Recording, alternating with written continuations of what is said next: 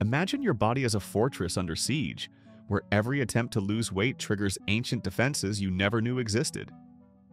What feels like failure on the bathroom scale is actually a sophisticated biological rebellion happening deep within your cells.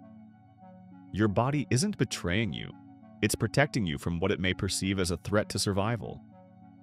Most people believe weight loss should follow a simple equation: eat less, move more, watch the numbers drop. But inside your body, a different story unfolds. Silent laboratories work around the clock, adjusting hormones, slowing metabolism, and sending potentially stronger hunger signals to your brain. These microscopic engineers have one primary directive: maintain the status quo, no matter how desperately you want change. When you begin restricting calories, your body doesn't celebrate. It may panic. Within hours, leptin levels can start shifting. Leptin, often called the satiety hormone, acts like your body's fuel gauge, telling your brain when you have enough energy stored. As you lose weight, leptin production may drop significantly, but not in a helpful way. Your brain can interpret this decline as starvation approaching, even when you're still carrying excess weight. Meanwhile, Ghrelin, the hunger hormone, begins its own quiet rebellion.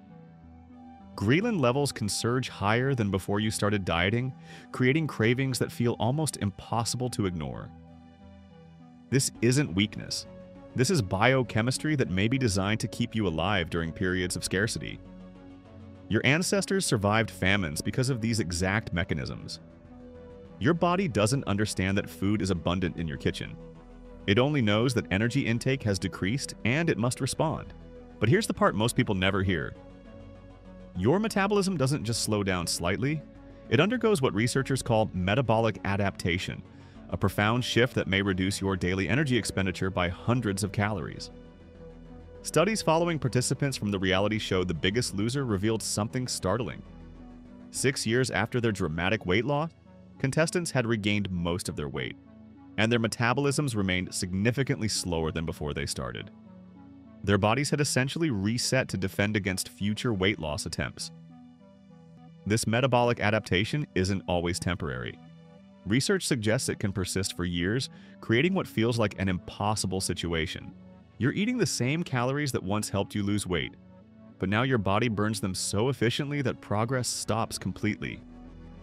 Your cellular machinery may become miserly with energy, conserving every possible calorie for what it believes might be the next famine.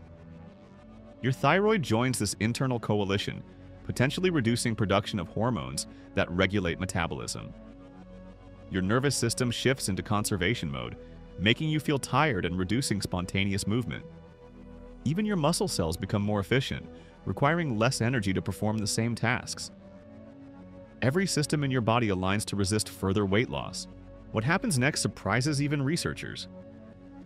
Around the 3 to 6 month mark, something remarkable may begin to shift. Your body starts what scientists call the adaptation phase. This isn't surrender, it's recalibration. During this critical period, your metabolism may begin to stabilize at its new set point. Hormone levels can start finding their balance. The constant biological alarm bells that have been ringing since you started losing weight finally begin to quiet. But the real change may begin at 72 hours into this adaptation phase. Your leptin receptors, which have been resistant to the hormone's signals, may start becoming more sensitive again. This means the leptin your body does produce can begin working more effectively to signal fullness. Ghrelin levels, while still elevated, may start to moderate slightly. The intense, overwhelming hunger that has been your constant companion begins to ease, not disappear, but become more manageable. Your brain chemistry shifts during this phase in subtle but profound ways. Dopamine pathways that have been dysregulated by chronic dieting stress may begin to normalize. The reward systems that made food seem irresistibly appealing start to recalibrate. You might notice that you can think about food without obsessing. You can walk past your trigger foods without feeling consumed by cravings. Yet what your cells do next is even more unexpected. They begin a process of metabolic flexibility, slowly remembering how to efficiently switch between burning different types of fuel. Your mitochondria, the powerhouses of your cells, may start to recover from the stress of prolonged caloric restriction.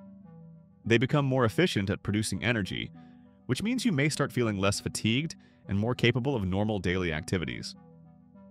This is where the story inside your body quietly shifts from defense to acceptance. Your thyroid function may begin to normalize, producing more of the hormones that support healthy metabolism. Your nervous system may relax its death grip on energy conservation. Spontaneous movement increases. You might find yourself fidgeting more, taking the stairs instead of the elevator, or simply feeling more inclined to move throughout the day. The timeline of this internal transformation varies dramatically between individuals. Some people experience this shift within weeks, while others may need months or even years for their bodies to fully adapt to their new weight. The key factor isn't willpower or perfect adherence to a diet plan, it's patience with a biological process that operates on its own schedule. What unfolds after the 7th day of this adaptation phase may change everything internally. Your body may stop treating weight maintenance as a crisis and start accepting it as the new normal. The constant stress hormones that have been flooding your system can begin to subside. Cortisol levels may normalize, which can allow better sleep, clearer thinking, and more stable moods. The next phase reveals something your body almost never shows openly. It begins to trust again. This moment of trust marks a profound turning point in your internal landscape. Your body, which has been operating in crisis mode for months, may begin to recognize that this new weight isn't a temporary state requiring constant vigilance. The cellular memory that has been screaming danger finally starts to whisper acceptance instead. Within your fat cells, something remarkable happens. Adipose tissue, which has been stubbornly holding on to every stored calorie, may begin to soften its grip. The inflammatory signals that fat cells release when they feel threatened may start to quiet down. This reduction in chronic inflammation can affect every system in your body. Your blood vessels may relax slightly, your immune system may stop being hypervigilant. Even your skin may begin to look clearer as systemic inflammation decreases. But here's what researchers find most fascinating about this phase. Your brain's reward pathways, which have been dysregulated by months of dietary restriction, may start to recalibrate in ways that feel almost magical. The prefrontal cortex, responsible for decision-making and impulse control, may begin to regain its strength. Food decisions that once required enormous willpower start feeling more automatic, more natural. Your sleep architecture transforms during this period in ways that support everything else happening inside you. Deep sleep phases may become more consistent, allowing growth hormone to help support repair work throughout your body.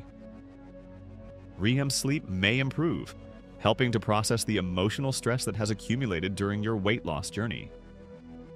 Better sleep means better hormone regulation, which creates a positive cycle that reinforces your body's acceptance of its new state.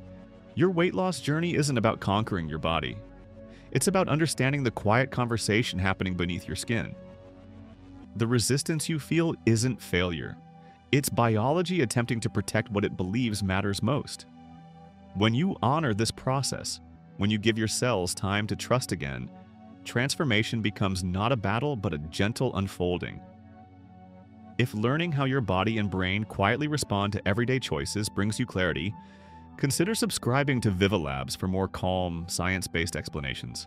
Viva Labs, where your body tells its quiet stories.